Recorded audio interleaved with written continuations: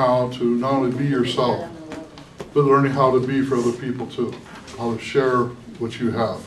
So we're doing both introspective so that we can understand how we can both give, because in the oneness understanding, we know that if we're one, we're just giving each other back what we have to give to each other. It's just that coming from, it's still God, but it's a different source.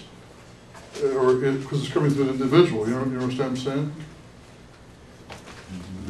Mm-hmm. And so what we're doing is we're identifying who we are, and Spirit works very, very, very well with all this.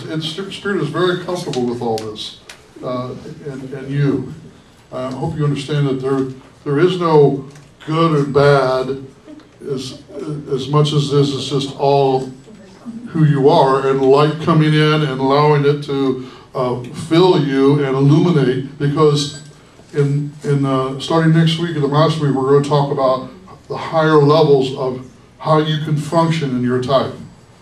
Because I tell you, I've definitely been going through it, and it's blowing me away. I mean, and I want you to have the same thing, so I'm going to be able to share that with you.